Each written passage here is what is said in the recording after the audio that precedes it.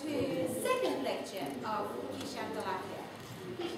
Thank you, Lena, and I'm glad to see most people are still here. So obviously, found some of what I said interesting. Right, so let's power. What I'm going to do now is give you a little bit more nitty-gritty into two things. I'm a few slides behind. So the first thing is, I can exert a pico-Newton force, but how do I turn it into a measuring apparatus? So here's the number of the matter. Whatever I wish to do in biology, medicine, or physics, I would like to measure a small displacement. I would like to measure a small force on a single molecule. I might wish to measure a single molecular event, for example, ATP to ADP for conversion of phosphate. To do that, it's no good just saying, oh, I think I'm getting around a pico-Newton force and doing that. Let me give you an analogy. Australia is a very big car place, right? If you're going on a long drive, say up the Gold Coast or the Sunshine Coast, you've got to check your car, you've got to check your tyre pressures, and you may want to check your wheels, especially on your car. And you need a torque wrench. But you don't just say, oh, that's pretty tight, I'll do. People, car manufacturers, give you a little dial to tighten it up to a certain number, right? They have a calibrated torque. I don't know what it's called. Yeah. So you'll have to translate a few things, I suppose, in the UK. Okay, so if we're at that number, you might be a little unclear whether you over-tighten bolts. You can under-tighten them. It's very important. It could make a difference between life and death on a long-distance drive, right? In the same way here, this isn't life and death, but it certainly is very important that we turn this from an ad hoc, here's a few pico-Newtons, here's a bit of a distance, to something where we say, right, I saw that that molecule moved this distance and it exerted that force doing that reaction. That's the sort of level of detail we want. And then we can hopefully transpose those concepts into the colloidal and the atomic domain if we wish. So the question is, how do I now go to a precise measurement apparatus? Okay? Right, so in fact, optical tweezers, as you'll see, is a sense of blessing in disguise. And the reason is, it is essentially probably the most beautiful example of a microscopic Hookean spring. That's the nub of what the next few slides is. Right, Hooke's law. Force is proportional to displacement. Pretty simple. That very concept is exploited in optical tweezers and used by every single person looking at biophysics. Let's see how we do that. So that's one of the key points here. The other point is optical tweezers can measure angstrom level resolution with an optical wavelength. And that might sound like a very silly thing to say. An angstrom is a pretty small number. I think there's a couple of labs around the world that can measure the equivalent of a displacement of the Bohr radius. So that's an amazing thing, isn't it? It's not a number that you normally associate with photonics at the microscopic scale. All right? And the number of why we can do that, because you'll say, well, hold on, that must be rubbish, because if we've got an optical wavelength or a microscope, how are we going to ever measure an angstrom? The point is, the particle stays in the middle, and what we can do is measure the center of gravity of the particle using fast electronics and position sensing. Okay, and we can determine where the center of the object is to a far higher precision than the optical wavelength. You can go home and make a basic optical tweezers within a month that will measure nanometric precision. Okay, that's pretty impressive. As that starts to get into the realms of looking at single molecule biophysics, etc., and so on. So, how do we understand this? So, this is just a simple way of doing it. This is from a colleague at Yale University who's very much into colloidal physics, Eric Dufresne, who worked in the group of David Greer, who's now in New York as well, two famous people in this field. And what they're doing here is they just say, I put the particle in the trap, and I get a detector, and I just watch what the particle does over time. Okay? I'm just doing that. I just measure the center of gravity of the position, and they plot it. That's the sort of distance, look at these numbers, nanometers, that's what they get, okay? It just tells you the number of event times it's actually here, it's here, okay? Just a frequency plot. Pretty simple. So that's a histogram of our particle position. The probability of displacement, though, for this system follows a standard Boltzmann law. And that's the Boltzmann Boltzmann distribution there. All right? Now, we know T because I could put my little chamber in an incubator, or I could have it nicely stabilized pretty easily. All right? I know Boltzmann's constant. And so by fitting this, I can find out the optical potential. All right? If I know the potential, the force is the gradient of the potential at any given point. Okay? Oops. We can extract the shape of the ball. In other words, the particle's in a little ball. It's like me. I'm trapped with a big beam, and the beam's sort of maybe beyond the realms of that wall, and I'm sort of sitting here, but I'm jiggling around a little bit, all right? But I move as if I'm in a little ball. Okay? And if you extract the shape of the potential well, you find it is a parabola. Now, parabolas are wonderful things in physics. And physicists smile when they see parabolas, usually. And parabolas, if the potential is parabolic and the force is del the potential, you can see the force is linearly proportional to displacement. Okay? So basically, that's what happens. Very relatively small displacements, and that's fine, because that's what we're interested in when we're doing single molecule stuff. We have a potential well that allows us to measure displacements in such a way that it's a Hookean spring. So if I can calibrate this, and what I mean calibrate, what's the unknown? It's kappa. All right? If I can know what kappa is, and then I do some physics, I can then work out, for any displacement, what force is exerted. So if a molecule moves 2 nanometers, I can actually infer what force was exerted for my given travel. I'm sorry, I guess I missed something. How are you measuring these small displacements? Right, so I'll show you. It's a photodetector. Typically, it's using a quadrant photodiode. It's a 4-segment detector based on silicon, which has basically you image the particle onto the detector, and by either carefully summing and subtracting the quadrants, I'll show you this in a future slide. You do that. Okay? But the idea is that we can measure these displacements very accurately.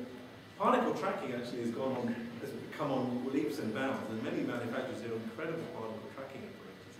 We had somebody coming around and standing doing it every few months with some beautiful microscopes. So particle tracking has become a very exciting and big area in itself.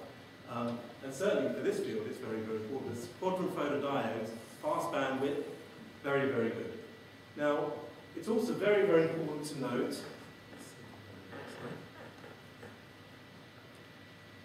the next piece of science that helps in our favour, in some sense, though it's not the only place where tweezers is used, is this overdamped.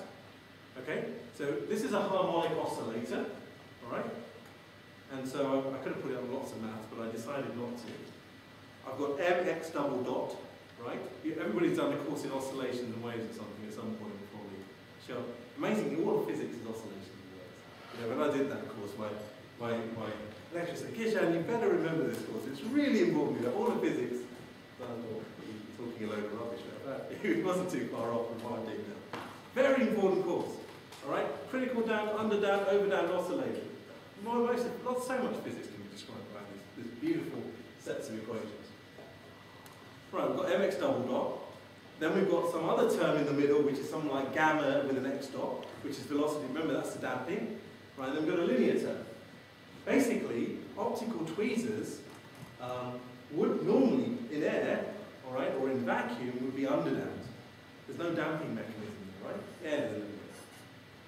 However, when you put them in liquid, it's rather like perhaps me in a swimming pool or something, right? If it's overdamped, okay? In other words, the damping is so strong it overwhelms the natural frequency. If you put in the numbers for a 1 micron bead, the natural trap frequency will be something like 50 kilohertz.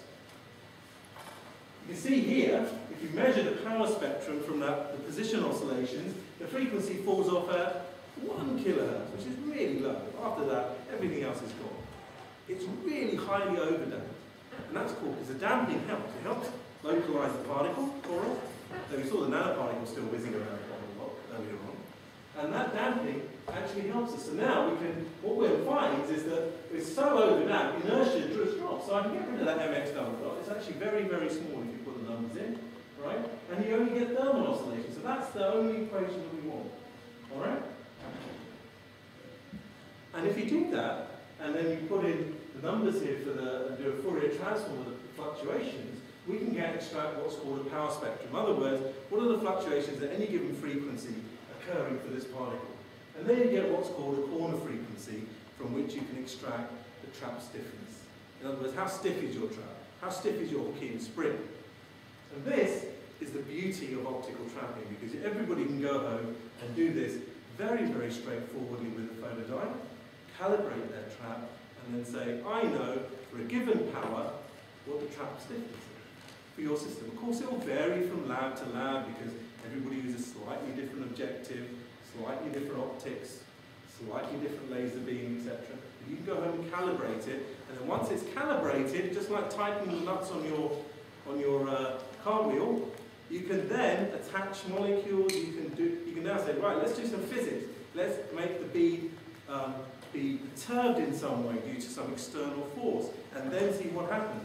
What happens in the close proximity of a glass slide? Incredibly, there are hydrodynamics coming in, and things can change there. What happens if a molecule's attacked? What if another bead comes nearby? What if? ... You pick the experiment. But the beauty is that this can actually be measured so well that we can actually now start to do amazing physics with it. Going back to the question you've just asked, that is, how do we measure that? There are a number of ways. Now, in fact, one of the emerging areas, which I won't talk too much about, is fast cameras. Which are going to be very useful in the future, and fast cameras. Now, what is fast in this world? Thankfully, the overdamping means that I've got to get above a kilohertz. If you look at what's called the Nyquist criteria, in other words, say typically I want to get twice as fast as the fastest frequency I want to measure, I need a camera that can probably do 2 kilohertz or better. Incredibly now, for a few $1,000 or less, Australian dollars, I guess, I don't know what exchange it is. Yeah. Oh, for £700 in the UK, which is, what, 1,500 Australian dollars, maybe 2 to 1, I don't know. All right, you can buy a decent camera that can do it. Now, cameras aren't, and of course, with the cameras, of course, if you reduce the field of view, you can get right up to the fastest radio camera on the CCD. If you want to get lots of particles, you might have to buy a bit more. Anyway, that is emerging and is not yet widely used. However, silicon photodiodes have wildly fast bandwidth relative to what we want to do, and here, this is how you can measure it. For example, if I want to measure X and Y, I image my particle with some lenses onto here. And so that is, if I just, with a bit of electronics, do that, I'll be able to say which way is going that way. And with this interferometric force detection, by looking at the going through in the scattered beam, I can actually measure the in and out. Now this is actually very nice, and a lot of detail on this is, for example, given by Christoph Schmidt's group in the Netherlands here. So incredibly, the capture rate is very, very fast. There's issues about where the gain occurs in silicon photodiodes in the infrared, and you can get some spurious effects there. If you look at Kirsten Berg-Sorensen's group, so those who are interested, there's too much for this point, but you have to be a little careful when you're looking. But generally, you can get nanometer scale by the center of gravity idea and measure things incredibly well. And that's the nub of it. So a lot of physics and criteria have conspired to help us very nicely to do things. What would you then measure? So here, for example, if you want to read more about the technique, look at this paper from the group in Denmark. This is adapted from Justin Malloy and Miles Padgett's review paper. This work, I think, done in the north of London by colleagues of Justin Malloy. So here, basically, they just measure where the position of the particle is, okay? All right, remember that histogram I said? It just zings up and down. They can build up a histogram. That's how we got our potential. And then, by doing the Fourier transform, you get the Lorentzian spectrum, and you can find out corner frequency. Again, please note how quickly it falls off, which allows us very easily to use our fast photodiodes to actually measure things. So now, we can calibrate a trap, we can measure things, we know force and its displacement, and so now we can really tighten up the wheels of our car and actually do some very nice measurements. Okay, with a single trap, what can you do? Just one bead in a trap. Now, I put the word molecules up, and the first thing to note is people don't typically trap molecules directly. Alina has. See, they've done a paper here, I think, a little while ago. I think a group in Cambridge has done some work on this, maybe some others. So I apologise for being other groups of disservice. But anybody, why don't we trap molecules directly typically? Any ideas? From what I've said in the last hour and 10 minutes. So I've given you the answer a couple of times. What did I say about when things get small? Why is it harder to trap? Brilliant. Polarizability, right? So typically, if I take a large bead of 1 micron and I go down to 100 nanometers, that's a factor of 1,000 in polarizability typically. Right? So molecules are pretty small, all right? And who knows what direction the molecule might line up in, etc. So typically, we do not trap molecules directly to do the single molecule bioactivity. What do we do then? We do the following. We use surface chemistry to attach the molecule of interest to our bead, which then acts like a little cargo carrier. All right? So here's kinesin, which is motion on a microtubule, which some of you will know moves in typically 8 nanometer steps. Okay? All right? And here they can do, I mean, this is not too convincing to you for biologists, this is very convincing. All the spectral analysis of this. So here's the idea. You do that. So biotin streptavidin attaches the molecule, then you lay down on your glass slide, say, some microtubule tracks. All right, kinesin is very well known to carry chromosomes and other things around. And you can measure 8 nanometer steps and look at what happens if you deplete or do things to the buffer medium, for example. So that's one way of doing things. 8 nanometers. Now, that's what you can do with a single trap. So just a single trap, photodiode, you can do your kinesin work. Now this has already been done. However, there's a lot of other molecules that are more interesting. In other words, looking at DNA, actin myosin, etc. How do we study those? Well, we need to go further. Now I'm going to show you why we might need 2 traps or more. Okay, so that's probably time for another video. So this is a single piece of DNA tied in a knot.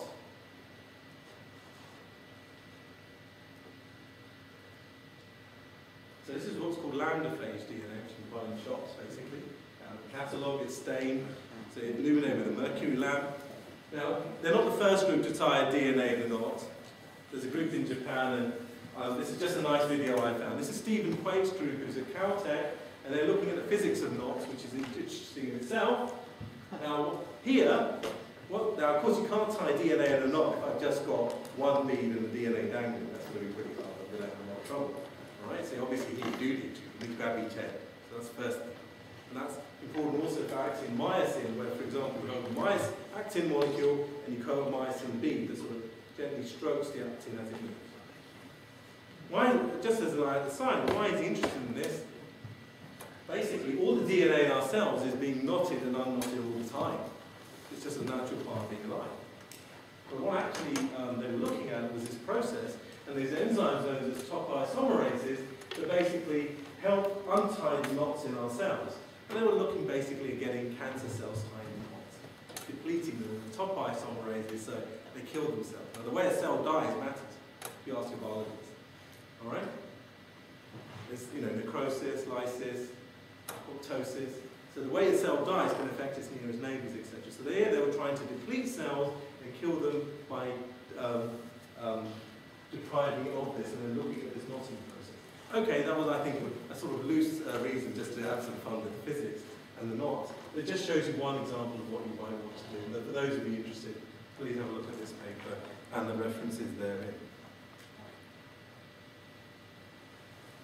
So for those of you who are really interested in this field, there's a lot of reviews. One that I particularly like is from Tom Perkins, who's actually at Ivan's Institute, I think, who's I think worked with Stephen Block and they're doing some very, very exciting things. This is an incredibly clear and very well written review. I can give you the full reference if you want, but you'll find it. And he discusses there's the idea of how the traps are done, etc. And how we look here, for example, at twisting DNA. And people can measure things like Young's modulus, torsional moduli, etc., using this technique. Just to show you one of the, this experiment has been repeated with different guises, but I just thought this was a tour de force experiment from Stephen Block's lab, for some of you interested. So many of you, some of you have done no biology and probably know a lot more biology than I do. So transcription and transcribing things is basically central dogma of biology. Imagine now watching this in real time on a single molecule. That's exactly what we did. This is base pair stepping at 3.7 angstroms, looking at transcription of RNA polymerase, okay, progressively along the DNA template, to create complementary RNA. Watching it on a single molecule. This is done with optical tweezers. The experiment was, there's a lot of detail which I won't go into.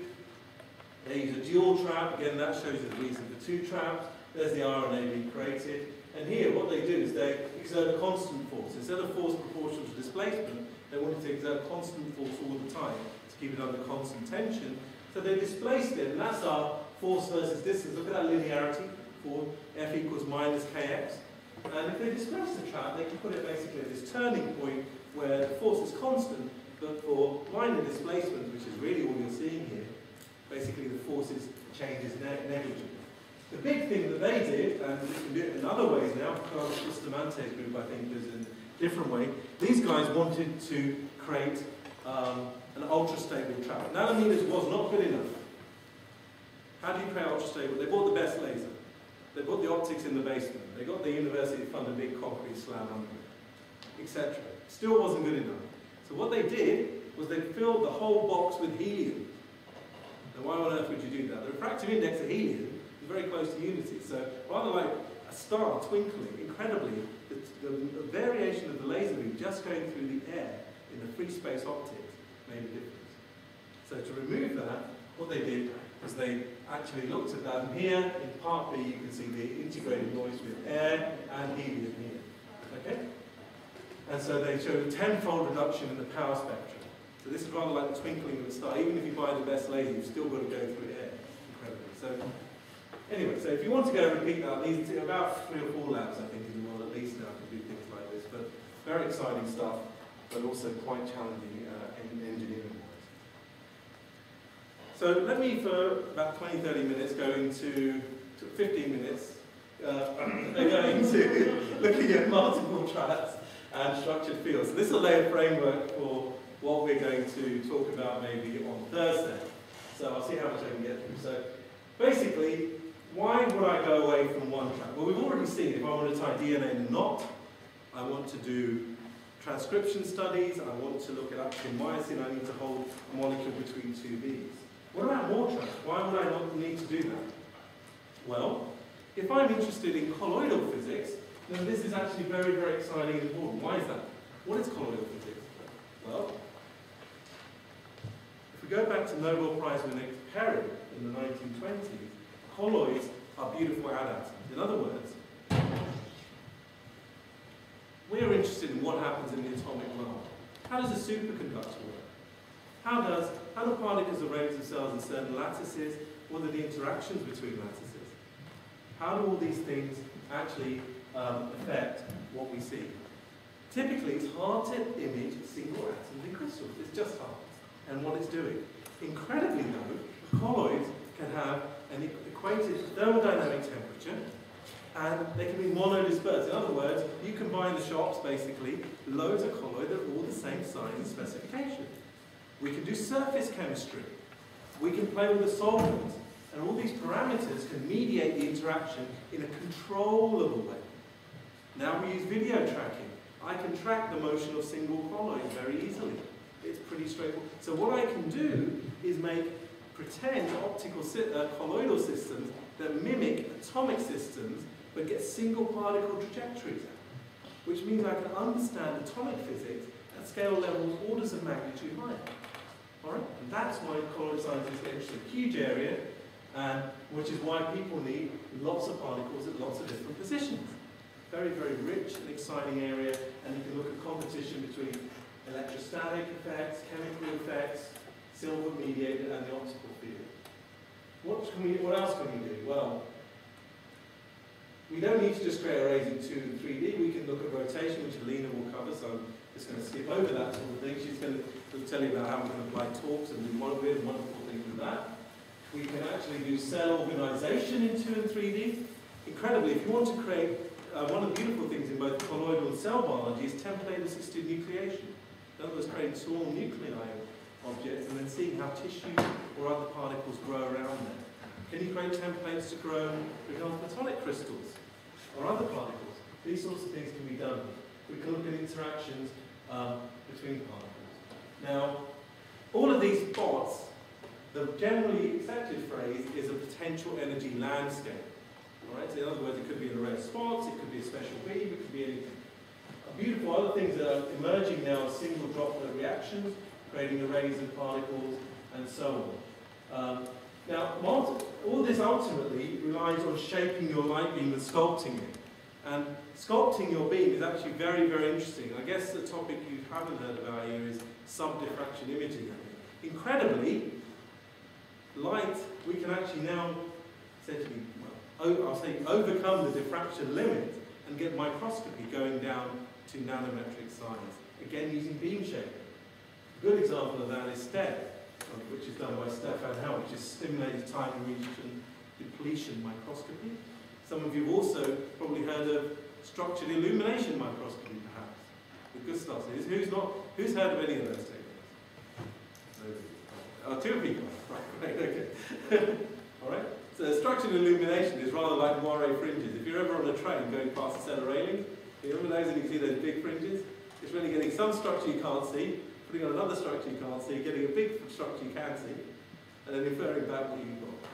That's it in a nutshell. That's a very good, quick, cheap and cheerful way of describing it, right? It's beautiful physics. So we can beat the diffraction limit. So beam shaping, generally, is a huge area and used many guises, and it's got a lot of potential. I'm just going to be able to show you some things in there. So how do I create a lot of traps? Well, I could buy a lot of lasers. Well, that's a bit silly. Okay, so I can buy a laser, but then I need to split it between everything I want to trap, right? Now I can do it two ways. I can timeshare the beam, or I can actually fan out the beam, more or less.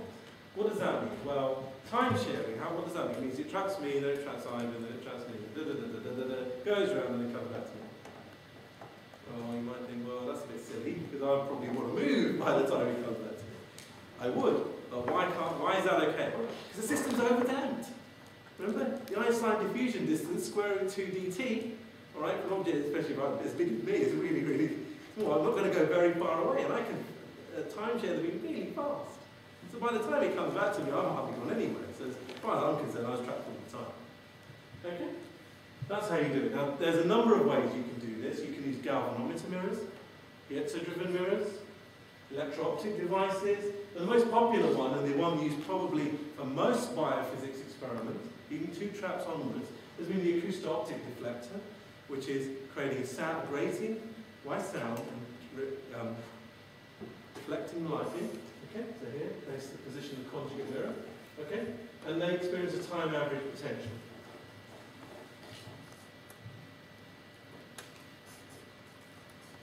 So here's two examples of that. So on the left is my name written with optical tweezers. And as you can see, my name is actually an anagram, or a word job, I don't know what you call it here, of Ashton, which is a bit spooky. There's only two with it. So I get into this. But now those look like they're all trapped all the time, don't they? They're not. They're time-shared. The beam's going around all of them and then coming back. All right, with the RF synthesizer, we can just program it and say, trap this, trap that. What are we seeing on the right? Just to give you an example of something completely different. This is from David Marr's group. David Marr is working with diode lasers and in microfluidics largely. And what he's doing there is with acousto-optic trapping, creating a little pump. All right, he's spinning these little objects here and creating a pump the size of a heart valve from colloidal particles. There's no microfabrication here, and there's no video. There we go. And the two little particles are being pumped around. Okay, and at the end of the day, he turns off the beams and the particles will just float away. All right? So you can see it's pretty fast and what it can do. Now, I think Alina will talk maybe a little bit about pumping and things, but in a slightly different way. But these are two acousto-optic ways of doing it.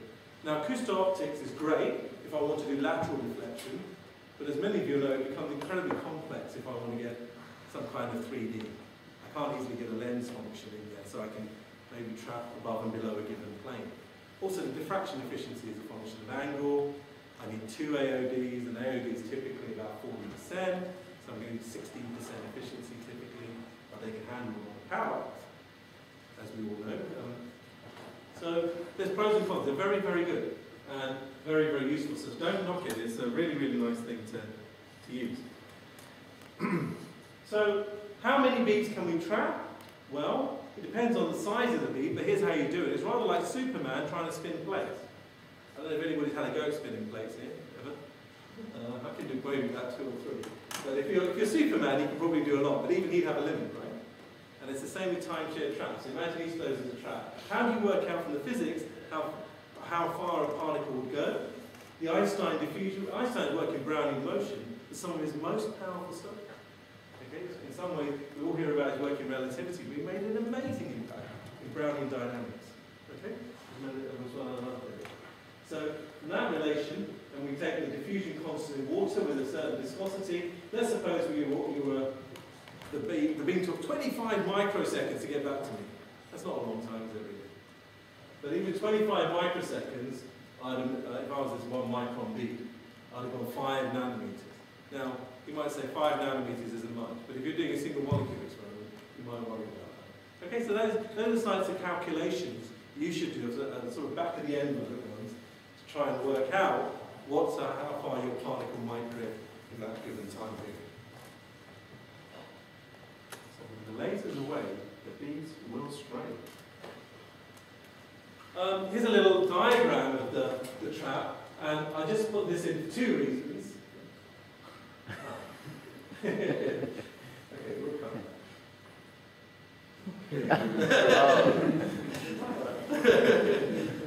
You'd need to break as well. So this is just the 2 things. One is to show you where you put these optics, to give you an idea. There's some amazingly nice and sensible optics that goes in here, which I won't have time to talk about. Here's your system for deflecting the beam. And then you have relay optics. Now you might think, why do I need that? I don't really need more lenses. But what you do is you create optical conjugates. And the idea here is that you basically mirror or image the back of the objective to a certain point, which means basically, imagine my finger and thumb are the back aperture. It means every time the beam comes through, it does this, but it never misses that hole. Okay, that's back aperture.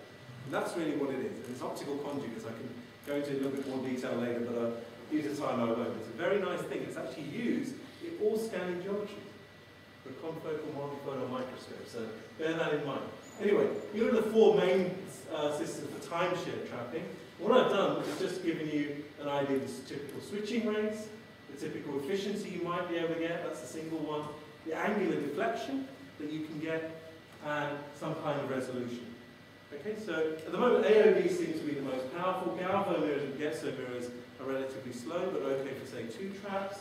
And EODs are very good, they're very fast, but the deflection range in these electro-optic devices can be small. So these are things you might want to consider when you're purchasing or buying a system for this. Okay?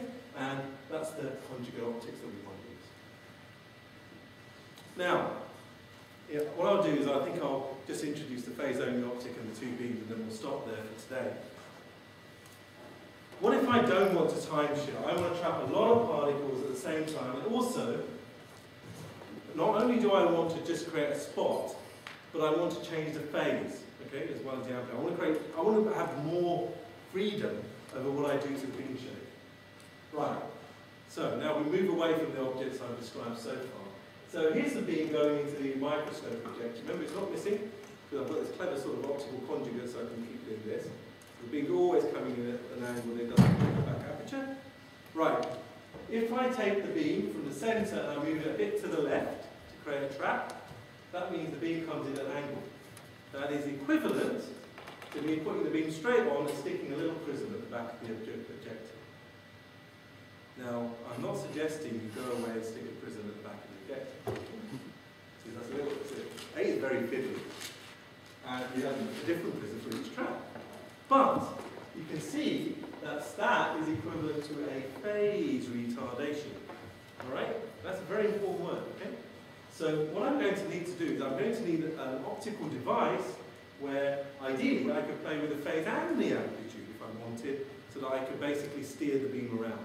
So if I take some of my beam and somehow impose a prism function, or some sort of maths to give me a deflection, then some of the beam will be split, and this will be not time-shared, it'll be split at the same time that there's a zeroth order straight through beam going through. Okay, so how do we do that?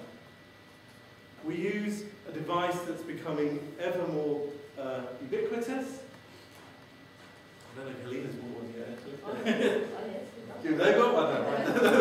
I think they were one of the groups that resisted for a wee while, but they've got all the missing the bullets. These are very, very ubiquitous. So when I started in optical tweezers, it took me about a year to get 4 holograms for 4 beams, because I was interested in things that Helena will describe with Gauss-Laguerre beams. Okay, it took me a year for a university in Germany made these beautiful devices that would sculpt the beam forward. When we bought one of these, we made 200 holograms in a week. And I could just sit there with a laptop and just play it, get it wrong and try again. So it's really very, very nice. In fact, this year at St Andrews, we're starting an undergraduate program to have SLMs in the undergraduate lab because they're so versatile. You can click a beam and do transverse laser mode, you can do some optical tweezers, you can do something else. They're really nice and useful. What are they? Right. Basically, they are an array of liquid crystal droplets. Ivan will be talking about tweezers in liquid crystals, I think, this week, but probably be completely different to this. They're liquid crystal droplets that we can either electrically or optically address. Okay? So basically, the easiest way to think about it is if I give you a piece of glass, and I make one side super flat and the other one I can do this. Okay, I can mold a bit of glass as I like. Okay? Like my hand, okay? Right, imagine that. And I can do that electrically or optically. Most are now electrical, and they're systems such as they're based on a silicon base. And what happens is they can be in transmission or reflection, and basically most of them are now in reflection. Light comes in, light comes off, and basically the lens, sorry about the colour, forms a Fourier transform, so I can compute what I would need, function I need to put on this liquid crystal array, okay, so that the incident waveform is actually diffracted into a waveform I like. In other words, it's computer-generated holography. And we're so clever these days, you don't even, holograms, you probably think you need a reference and your object. Okay, well, we know what we want as the end product, pattern of our choice. All right? What I can do is I can actually compute backwards and work out what the Fourier transform is such that I get that. Okay? So this means I can do anything I like within reason. These devices are now becoming more popular and actually can take a lot higher power. We have 14 of them in our group. In fact, we were, I think, Hamamatsu's biggest customer. In fact, we're so big that the general manager actually came up to see us to understand why we bought so many, which I thought was very odd for a company to go who were selling devices. We use these not only in optical tweezers, but in biology, etc. They're used in numerous applications. And to be honest, they're no more than wherever the data projector is in this room. Oh, there it is, yeah. So it's essentially what's in that box up there with a few extra gizmos, okay? And they're pretty small, all right? And they're around $10,000, around $15,000 Australian dollars, something like that, maybe more. A little bit more maths for those of you interested, because I just wanted to point out 2 things. Right, so let's think of the 2 simplest things you might want to do. There's obviously more clever things. One is to do what I did with my AOD, right? Just go around the room. Okay, so get that deflection angle.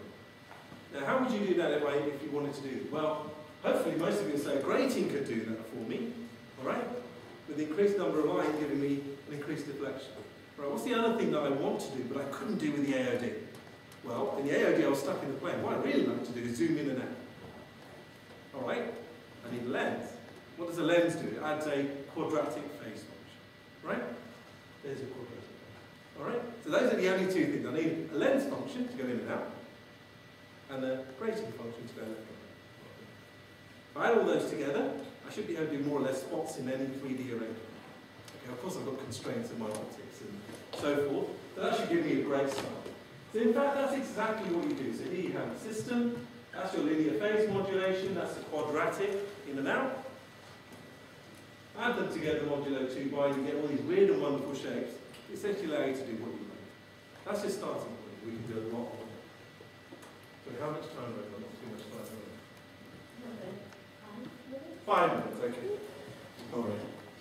As usual, I vastly overestimate the amount of things that I'd like to tell you about. So let's watch a video of the things you can do. So there's thousands of videos, many groups.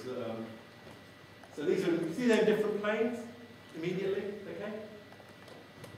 Right, you see the Brownian motion of something that came in and out. You can play around and focus and do what you like.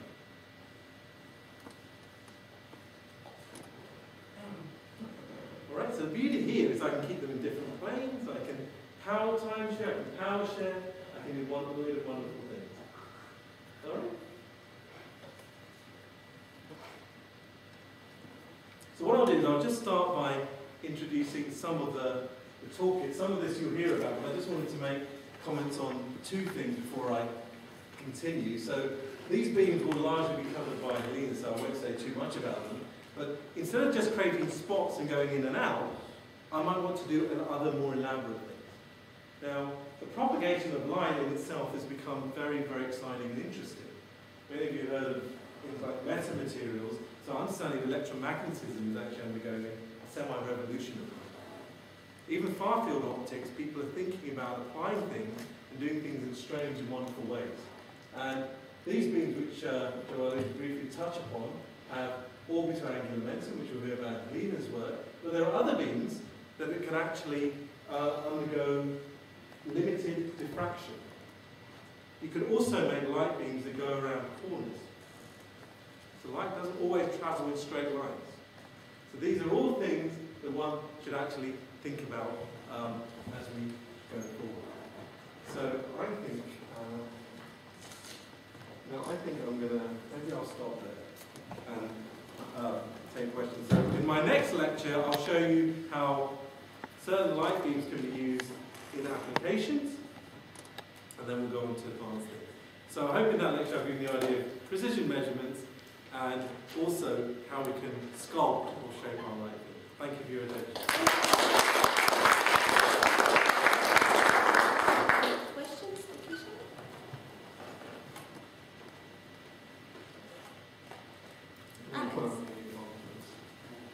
What was the program you used to move the beads around in that manner? Was it pre-programmed, or did you just sort of ad hoc it? Right, excellent question.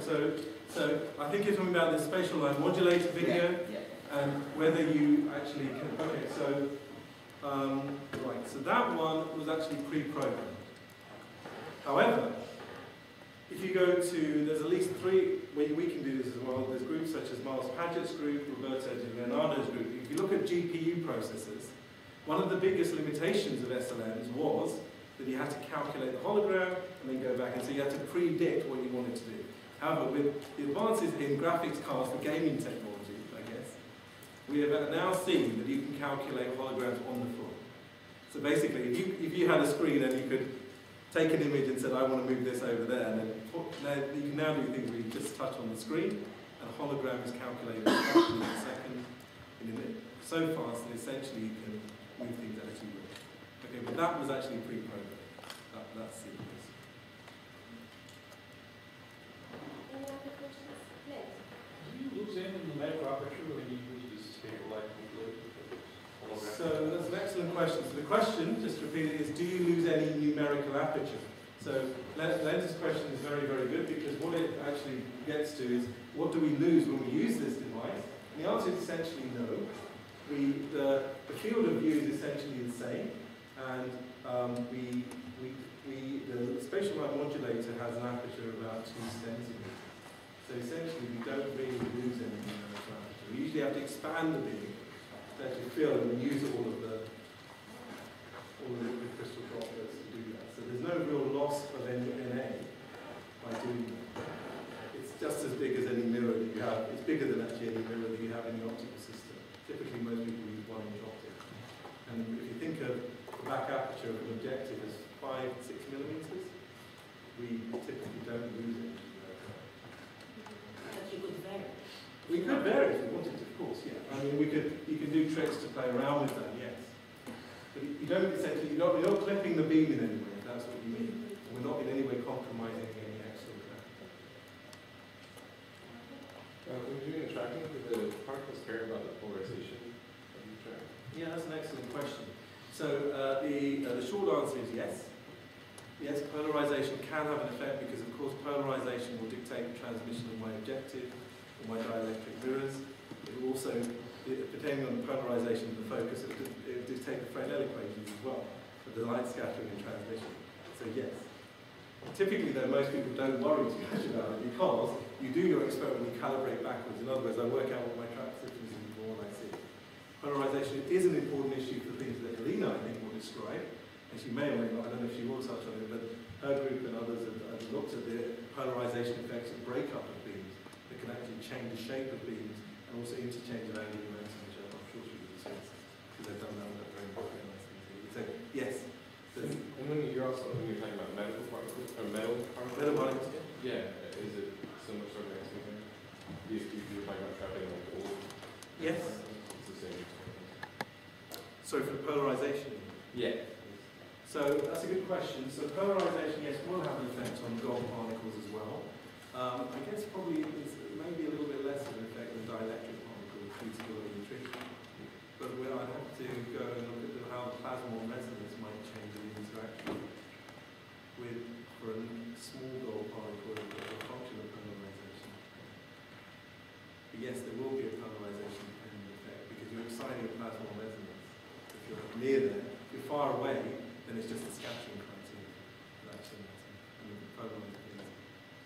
It depends how close you are to the resonance, I guess, depending on how strong probably the polarization effect. Yeah. With what level of fidelity does an SLM retain diffraction limited nature of the beam?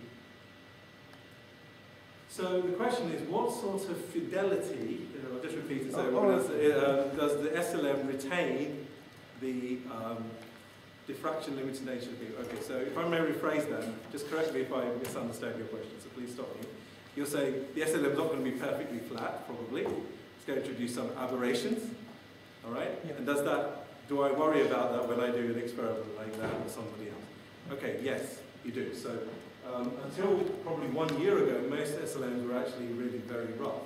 And so most people use the Mach-Zehnder interferometer to work out what their surface flatness was. But beautifully, in these you can apply Zernica polynomial functions to remove any residual errors in the SLM.